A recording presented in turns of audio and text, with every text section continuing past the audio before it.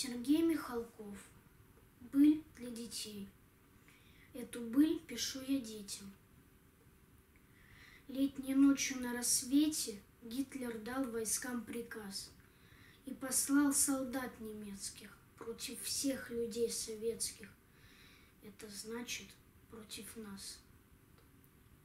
И от моря и до моря встали русские полки, все советские народы против общего врага, все, кому мила свобода и Россия дорога. Дни бежали и недели, шел в войне не первый год. Показал себя на деле богатырский наш народ.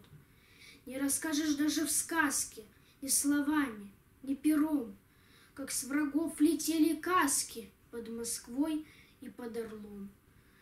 Как на запад наступая, бились красные бойцы. Наша армия родная, наши братья и отцы. Спать легли однажды дети, окна все затемнены. А проснулись на рассвете, в окнах свет и нет войны. Люди празднуют победу, весть летит во все концы. С фронта едут, едут, едут наши братья и отцы. Слава нашим генералам, слава нашим адмиралам и солдатам рядовым, слава павшим и живым. От души спасибо им.